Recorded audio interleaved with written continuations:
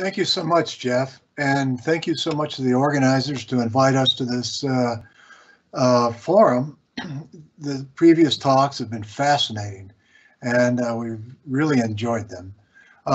So today, Ann and I are going to present a tag team series of talks that really focus on the critical mineral mapping efforts by from national to the international scales, linking the Earth Mapping Resources Initiative and the Critical Minerals Mapping Initiatives. As Jeff said, I'm going to give a brief overview of our USGS Earth Mapping Resources Initiative, which is really a national program for acquiring data for critical mineral resources, and then transition to Ann, who's going to show how some of these data can be applied to understanding concealed large mineral systems in the U.S. So before we get going, as Jeff alluded, the USGS has a slightly different role in the U.S. federal government compared to other national geological surveys. The USGS Mineral Resources Program delivers impartial, non-regulatory science and information to increase the understanding of ore formation, undiscovered mineral resource potential, mineral production, consumption, and how these minerals interact with the environment. Our science enables federal, state, and local governments, the public, tribes, and private industry to make more informed decisions on many matters that are critical to the management of the nation's natural resources. In our role as an impartial purveyor of information, the USGS does not promote exploration or mineral resource development. As many of our previous speakers have alluded to, the critical minerals are used throughout the global economy.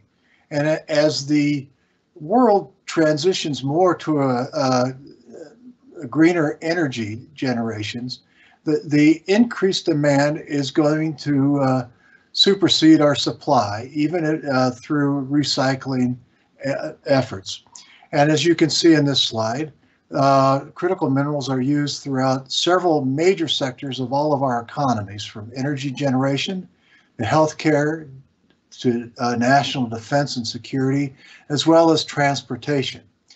So it's well known in this audience the role of understanding the geology and geologic framework for trying to understand where permissive areas are for hosting critical minerals. So in recognition of this, the USGS stood up a new program called the Earth Mapping Resources Initiative.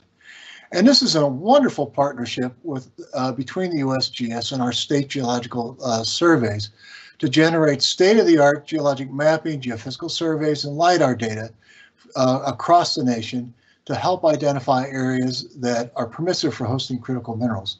We're currently at a $10.6 million effort, and we're collecting new detailed geologic maps, airborne magnetic and radiometric surveys, LiDAR surveys, as well as helping support the preservation of data for critical mineral resources held at the state geological surveys. But as all of us know, these kind of basic data feed into so many other applications, not only for mineral deposit information, but as well as to groundwater studies, energy, and understanding concealed natural hazards.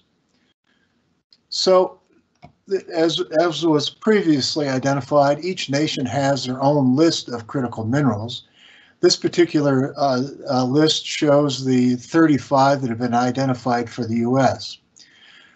Well, being charged with understanding where these different commodities occur on the landscape is a big, tall order. And so we had to break it into smaller, manageable phases of the project to assess for these. And really, to assess for one particular commodity is impractical. We really need to pivot our thinking towards understanding how that particular commodity of interest actually fits into ore deposit models and more generally mineral systems models. So the mineral systems approach is what we've been using heretofore so that we can rapidly map areas that are permissive for the various critical minerals. And this effort really is just a conceptual framework to understand a family of ore deposit types that are genetically linked in time, space, and shared tectonic processes. This effort really has been bolstered by the partnership with our colleagues in Canada and Australia. And recently, Al Hofstra and Doug Kreiner have released the first framework for how we're thinking about this in a mineral systems mindset. And I invite you to look at their report. So this is an example I'm showing here of how one can apply the mineral system framework to get at several different deposit types that occur in that framework. In this example on the left is a cartoon of the kinds of deposits that occur with mineral systems that are related to porphyry, copper, moly, and gold mineral systems. And when you do an assessment for that mineral systems, you instantly are doing an assessment for numerous different deposit types, like those listed here. You're doing an assessment for the principal commodities that commonly are associated with those mineral systems. And more importantly to this discussion, critical minerals occur as co-products and byproducts of many of these principal commodities in the different ore deposit types. So by employing a mineral systems framework, one can more efficiently get at trying to identify areas that are permissive for hosting various critical mineral deposits. We recently have just published an assessment for the mineral systems that host the commodities shown on the right in this slide.